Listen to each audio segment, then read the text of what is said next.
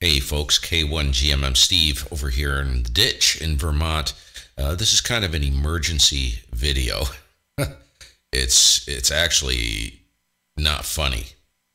I felt I need to post this. I have two friends that are going through literal living hell with these MFJ SDR switches, and I need to share this because you guys know that I play with this technology, these external SDR receivers. Now, anybody who has seen the GoBox video, I'm using an MFJ 1708B series SDR switch. I'm going to show you the differences between the switches. There are three switches available on the market. If you get the wrong one, you are screwed big time. I got two friends that are in this situation. I got lucky because I really wasn't paying attention. So here we go. I'm going to show you this one. This is the one I use in the GoBox. This is the MFJ RF Sense SDR receiver TR switch. Okay, this is 1708B SDR. It's got three SO239s on it. Now, the difference between this switch and the one I have on the main station for the diversity receive, the only difference is that this port right here is an SMA. Same switch, SMA. These are the switches designed to use with an SDR, an outboard SDR receiver, as in an RSP series receiver, ASPI, whatever you're using, Hack RF. These are the switches you want, and what I'm going to do is I'm going to show you the switch not to get, and you guys need to be darn sure you're getting the correct switch. They all look the same at first glance, but they are not. Okay, so let me jump over to the pan adapter, or the display here. All right.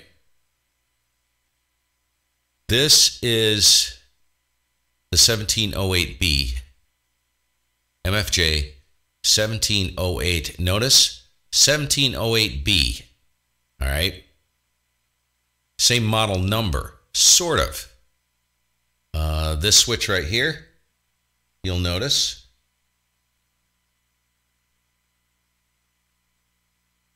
'1708B SDR. Yes, sir, Johnson. So let me show you the differences. This switch, I believe, is designed to be used with just like a secondary transceiver, so to speak. This is not meant to be used with an outboard SDR receiver. Could you get it to work? Maybe. We haven't been able to. Supposedly there's a jumper connection that needs to be made inside to allow it to work. Does not work. On top of it, inside this switch on the board, I don't know the value of it, but there is a ferrite choke, which I believe it possibly tied to the jumper 3 connection, which is open. There are no jumpers in the jumper 3. There's 4 jumper sections in this switch. Okay. Also, this switch right here is a revision 0 board. Again, this will not work. This is not designed to work with an external SDR receiver. What happens is you will key your rig.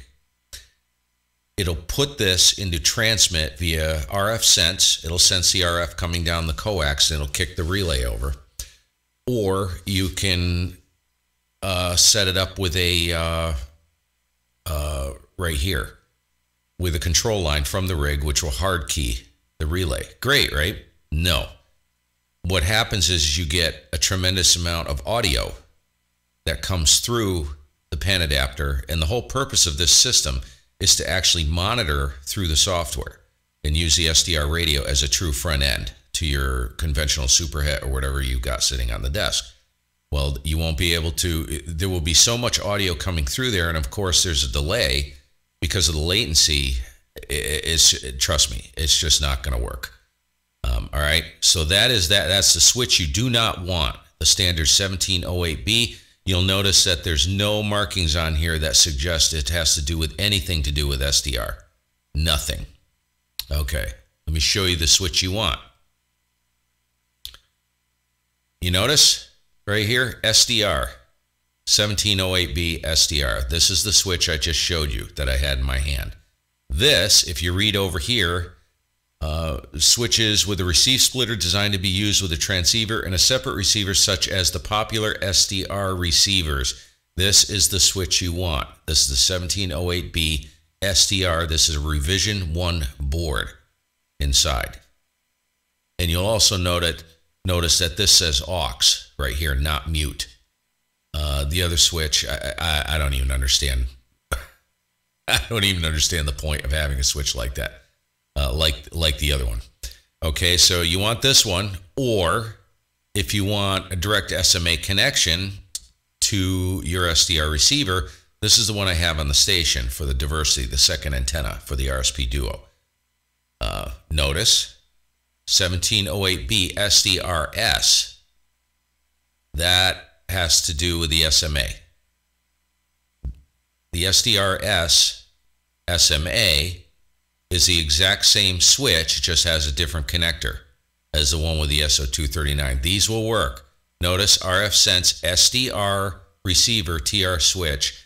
Any of these that say SDR on them are the ones you want. Personally, I would go for one of these two. Personal preference, either that one or that one. That one or that one.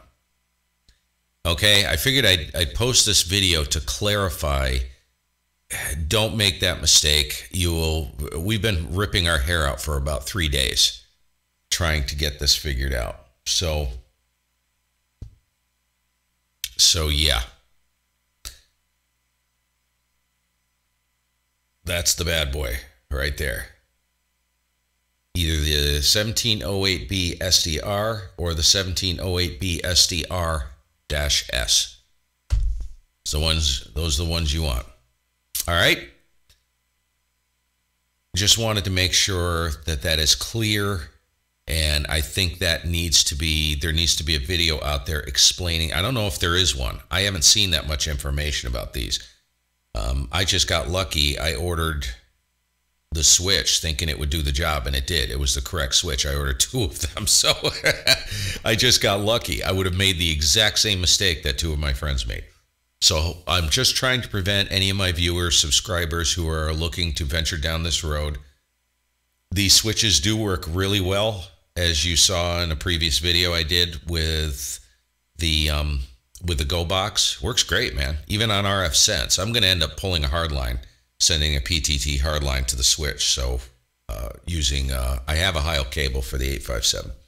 So I'll be doing that eventually. But the RF Sense works pretty good on them. So there you go. 7.3 guys.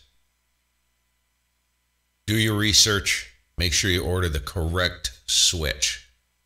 And we'll talk to y'all later. Have a great evening. By the way, I believe this is the 17th. Yes, it is. 17th of February. And we'll talk to y'all soon. Have a good one. Thanks for watching.